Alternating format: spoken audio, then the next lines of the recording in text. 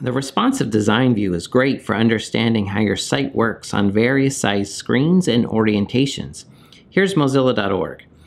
I'm going to toggle the tools, dock them over on the right, and then turn on the responsive design view.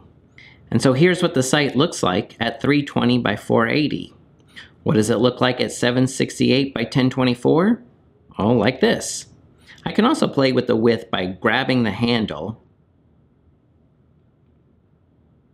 or I can just enter a custom size right here. And over here in the style editor, you can see what's going on behind the scenes.